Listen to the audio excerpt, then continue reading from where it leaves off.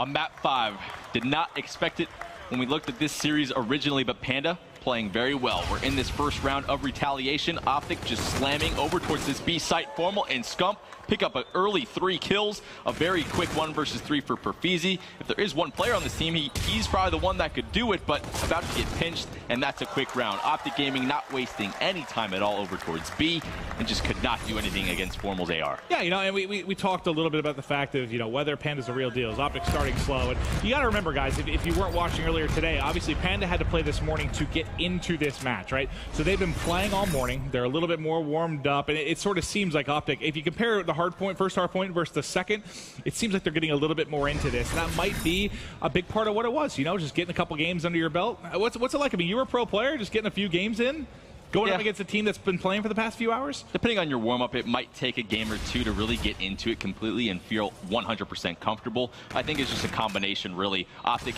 is shooting better for sure, but Panda's sort of going away from what worked for them early in the other games. All right, well, now it is going to be bomb planted. Optic going to have to work on the defuse. They've got the edge. They have a 2-man edge now, surely to B3 here. It's going to be on Perfeezy and Prophet. Now just Perfeezy again in a 1v3. That's back-to-back rounds where he's going to be relied on to make a hero play. Bomb hasn't been stuck yet. They've got him in bedroom, and that's 2 rounds for Optic Gaming. Man, Panda needs to do that post-plant positioning just a little bit better. You can't get wiped out that fast. No trades going down. Great plays, a great swarm overall from Optic Gaming. They're just playing extremely confident right now. I think Panda might be able to edge out maybe a round 2, possibly 3 in this one, but Optic, if they keep playing like this, they're going to get their payloads much faster.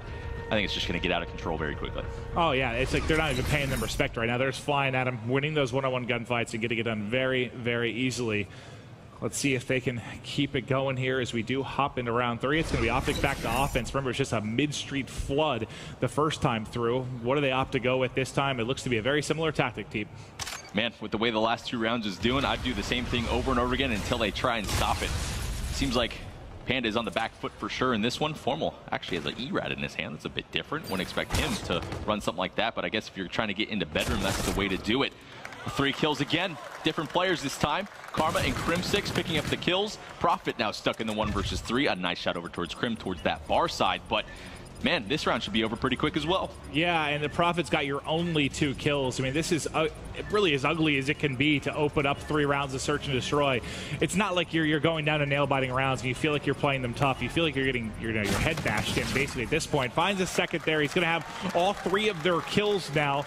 Needs the rest of his team to step it up. I just wonder if that last hard point kind of threw them off a little bit. They got hit. They got hit hard. I think it did, and that's really what it looks like. It doesn't seem like they're talking the same way. The energy seems to be gone in the style of play that they're doing. And what was working for them was that sort of crazy style. They just play like freaks, jumping around the map, spinning around in circles and winning those gunfights. Now they're slowing it down and just lining up these easy gunfights for Optic. All 4 players on the team with 3 kills for them. That's just a team performance. They're watching their gaps. They're doing their bread and butter sort of strategies, working out so well for him. Finally, fastball with a kill. Well, he's able to get on the board. I thought he suspected he won him from behind. I believe his teammate was able to pick that up, and now as he's going to push through, will get dropped. 2 players left in Crim and Scump here to try and clutch up. Prophet's set up there at top balcony, but not going to matter as Scump is able to find the kill. And you had the early edge, but it may not matter. But with that kill, you do put Crim by himself, looking to clutch a 1v2. Does have an NV4, which is going to be nice for the range of these 2 gunfights, but they know right where he is, and he's in a bit of a trap here. Putting some shots into Crim right now. He's in a tough situation up towards this top plat. This player's just messing with. All they need to do is get him over to that bomb site. Only 15 seconds or so to work with now.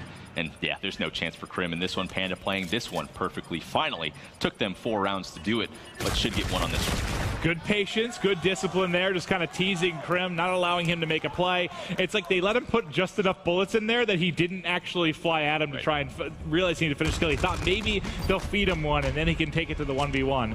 Nice job there. Perfeezy now closing it out.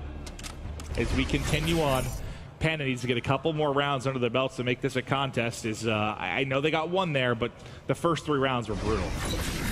This is the defining round for me. Is Panda going to switch up what they're doing on defense or not? Optic's just doing the same sort of strategy over and over again, just taking it to them, flying at them basically, but looks like a lot of aggression coming up towards this middle hallway. Might be to catch some timing on some players, but Formal's all over it. Trade's going down.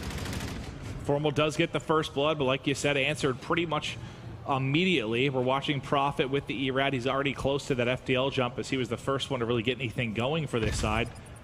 We'll swap over to Formal POV. He's going to get challenged by one.